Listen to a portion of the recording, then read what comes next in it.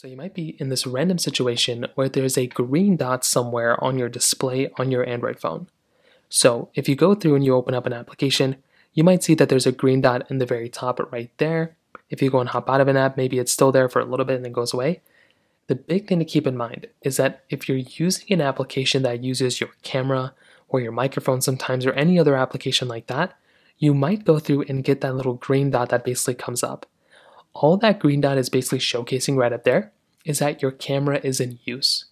So if you're going through and if you see a green dot like that somewhere on your display at the very top, that means your camera is in use, and it's just giving you a little bit of like a heads up, like, hey, your camera's in use. You might want to go through and just be notified of it because your camera is being used by somebody or an application. Now, let's say you're going through and you're constantly getting that even when you're not even inside of an app.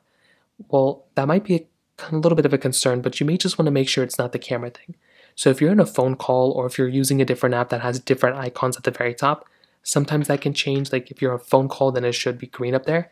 So if you can tap on that dot or if you can tap on that phone call thing that's coming up, it might show you that you were accidentally in a phone call or something like that. So just make sure that's not the case. On top of that, you can go through inside of your settings application. So make your way over into your settings app. You want to basically just go inside of the application manager, the application settings right here. And sometimes there might be a little panel that tells you like which applications were just being used, like permission manager. You can go into there and you might just want to see which applications have access to your camera. So click on the camera option right here.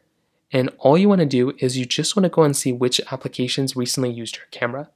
So you can see camera was the last one, it makes sense. But if there's an application here that you don't remember giving a camera access to and it shows up here, you might want to either revoke access to that application or just delete that application entirely.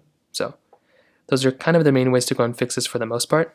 If you have any other thoughts or questions, let me know in the comment section below. Hit the like button, that would mean so much, but definitely hit that subscribe button. More importantly than everything else, I love every single one of you guys. Hopefully I'll catch you guys in the next video. Peace out till then.